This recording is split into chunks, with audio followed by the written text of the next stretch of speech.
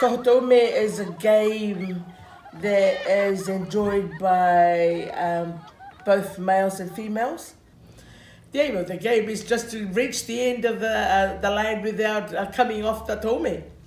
And for the people, the runners, to actually do the running so we can actually get to the end of the race and winning the Toho Toume. It's like on a snow, on a skiing, but skiing on the ground, on the grass, and it's just the joy of riding on the toume while the others are actually pushing, or the runners on the sides. It's very popular. But then again, that resource from home, because it's actually from a coconut tree.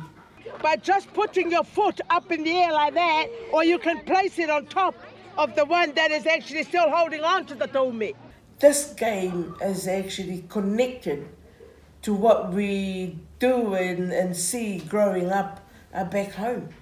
So it's more meaningful, and especially for the young people who've never seen those games played before, like some of the children today. It's a lot different to what we're used to, and it's more exciting.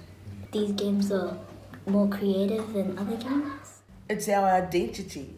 It's our culture. It's all those things, all those elements fit in with sports.